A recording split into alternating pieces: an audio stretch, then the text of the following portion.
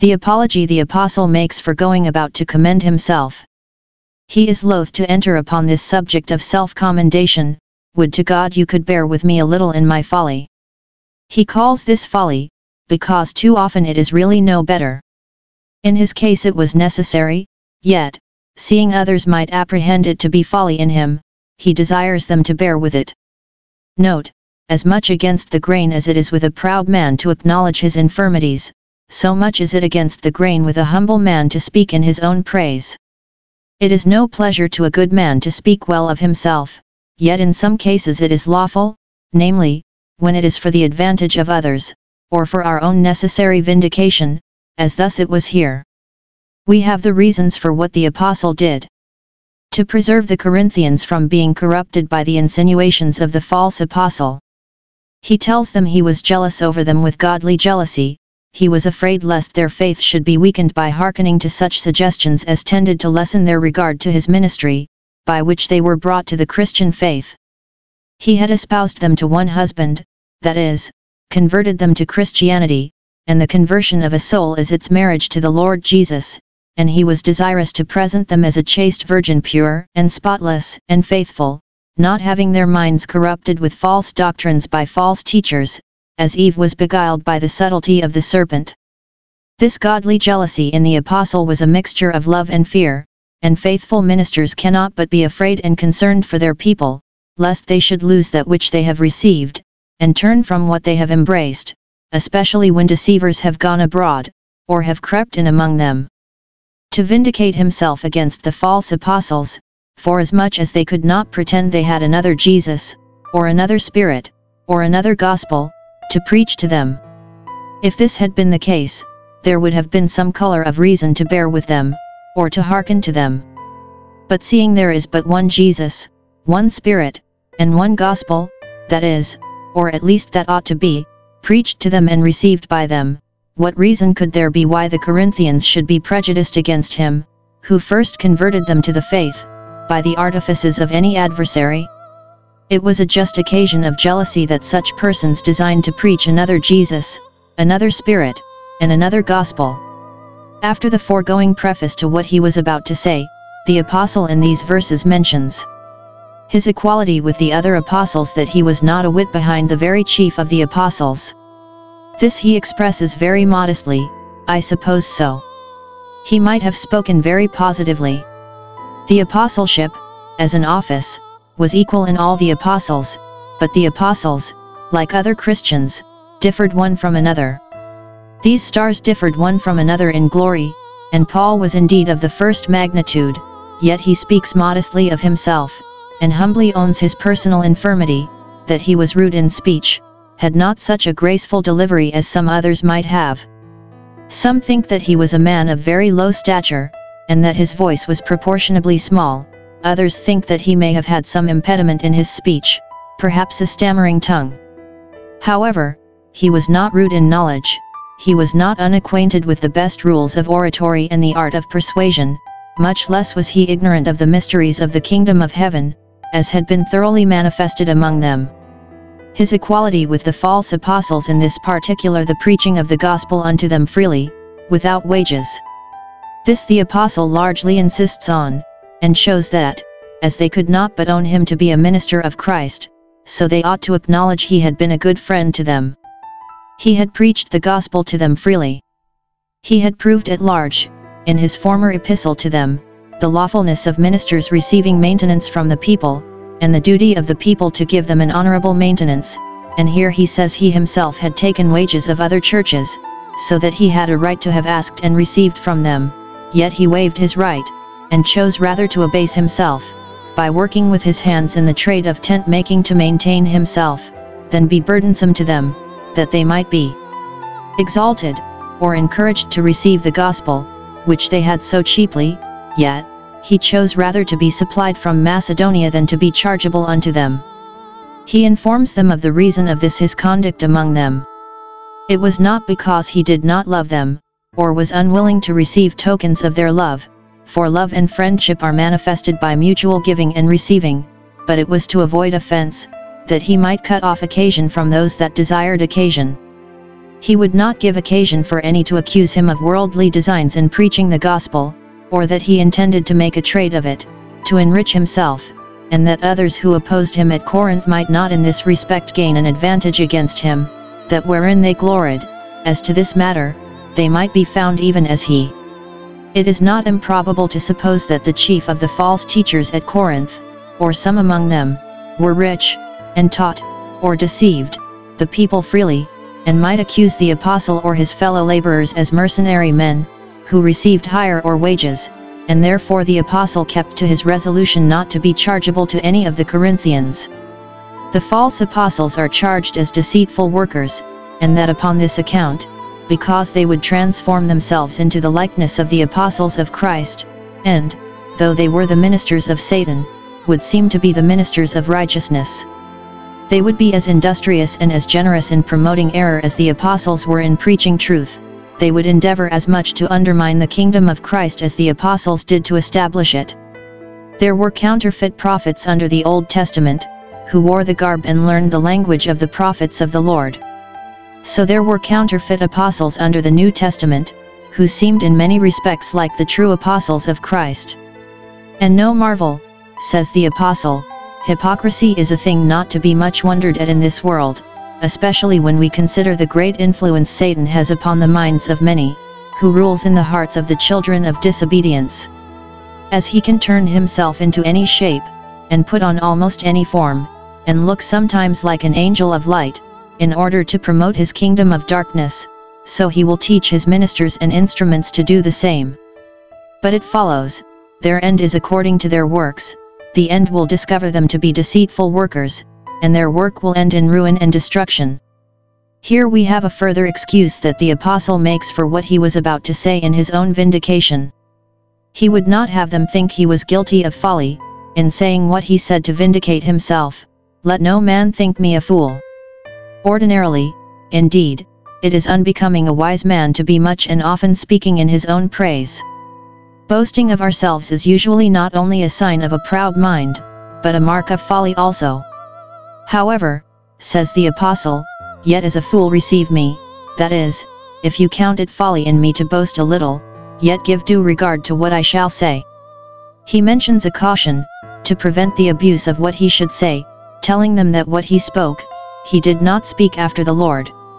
He would not have them think that boasting of ourselves, or glorying in what we have, is a thing commanded by the Lord in general unto Christians, nor yet that this is always necessary in our own vindication, though it may be lawfully used, because not contrary to the Lord, when, strictly speaking, it is not after the Lord.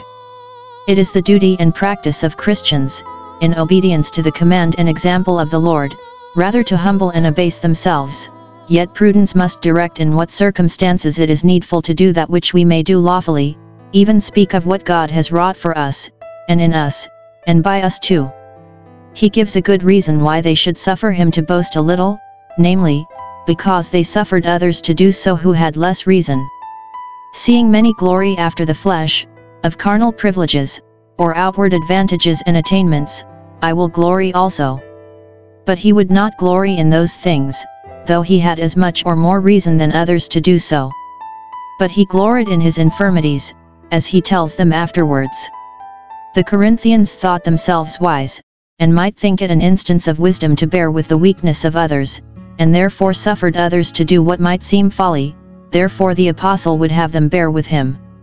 Or these words, "You suffer fools gladly, seeing you yourselves are wise," may be ironical, and then the meaning is this: notwithstanding all your wisdom, you willingly suffer yourselves to be brought into bondage under the Jewish yoke, or suffer others to tyrannize over you, nay, to devour you, or make a prey of you, and take of you hire for their own advantage, and to exalt themselves above you, and lord it over you, nay, even to smite you on the face, or impose upon you to your very faces, upbraiding you while they reproach me, as if you had been very weak in showing regard to me.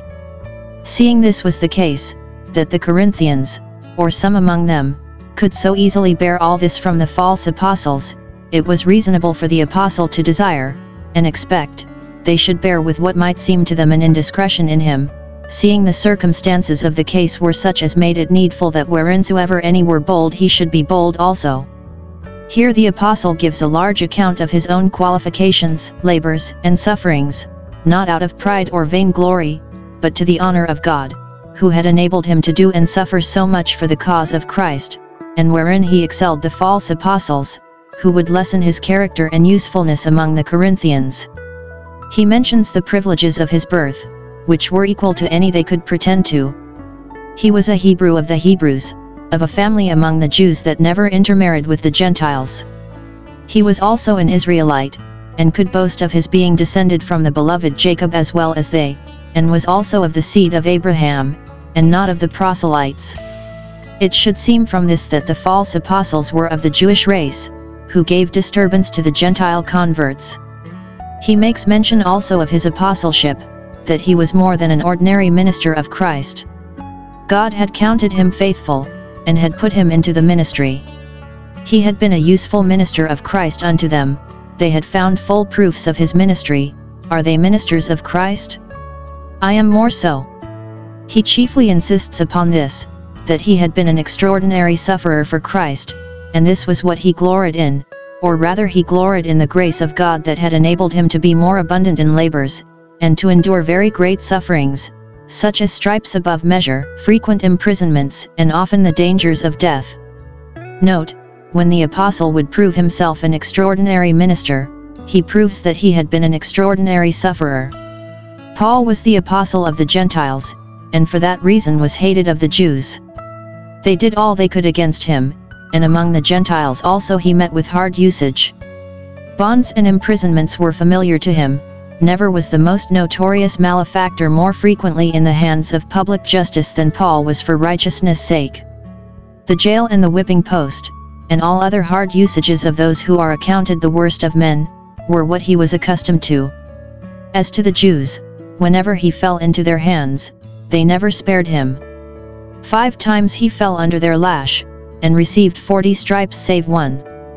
40 stripes was the utmost their law allowed, but it was usual with them, that they might not exceed, to abate one at least of that number. And to have the abatement of one only was all the favor that ever Paul received from them. The Gentiles were not tied up to that moderation, and among them he was thrice beaten with rods, of which we may suppose once was at Philippi. Once he was stoned in a popular tumult, and was taken up for dead. He says that thrice he suffered shipwreck, and we may believe him, though the sacred history gives a relation but of one. A night and a day he had been in the deep, in some deep dungeon or other, shut up as a prisoner. Thus he was all his days a constant confessor, perhaps scarcely a year of his life, after his conversion, passed without suffering some hardship or other for his religion. Yet this was not all, for, wherever he went in perils. He was exposed to perils of all sorts. If he journeyed by land, or voyaged by sea, he was in perils of robbers, or enemies of some sort. The Jews, his own countrymen, sought to kill him, or do him a mischief. The heathen, to whom he was sent, were not more kind to him, for among them he was in peril. If he was in the city, or in the wilderness, still he was in peril. He was in peril not only among avowed enemies, but among those also who called themselves brethren, but were false brethren. Besides all this, he had great weariness and painfulness in his ministerial labors, and these are things that will come into account shortly, and people will be reckoned with for all the care and pains of their ministers concerning them. Paul was a stranger to wealth and plenty, power and pleasure, preferment and ease. He was in watchings often, and exposed to hunger and thirst, in fastings often, it may be out of necessity, and endured cold and nakedness. Thus was he, who was one of the greatest blessings of the age, used as if he had been the burden of the earth, and the plague of his generation. And yet this is not all, for, as an apostle, the care of all the churches lay on him. He mentions this last, as if this lay the heaviest upon him, and as if he could better bear all the persecutions of his enemies than the scandals that were to be found in the churches he had the oversight of. Who is weak, and I am not weak? Who is offended, and I burn not? There was not a weak Christian with whom he did not sympathize, nor any one scandalized, but he was affected therewith. See what little reason we have to be in love with the pomp and plenty of this world, when this blessed apostle, one of the best of men that ever lived, excepting Jesus Christ, felt so much hardship in it. Nor was he ashamed of all this, but, on the contrary, it was what he accounted his honor, and therefore, much against the grain as it was with him to glory. Yet, says he, if I must needs glory, if my adversaries will oblige me to it in my own necessary vindication, I will glory in these my infirmities. Note, sufferings for righteousness' sake will, the most of anything, redound to our honor. In the last 2 verses, he mentions one particular part of his sufferings out of its place, as if he had forgotten it before, or because the deliverance God wrought for him was most remarkable, namely, the danger he was in at Damascus, soon after he was converted, and not settled in Christianity, at least in the ministry and apostleship. This is recorded. This was his first great danger and difficulty, and the rest of his life was apiece with this. And it is observable that, lest it should be thought he spoke more than was true, the apostle confirms this narrative with a solemn oath, or appeal to the omniscience of God. It is a great comfort to a good man that the God and Father of our Lord Jesus Christ, who is an omniscient God, knows the truth of all he says, and knows all he does and all he suffers for his sake.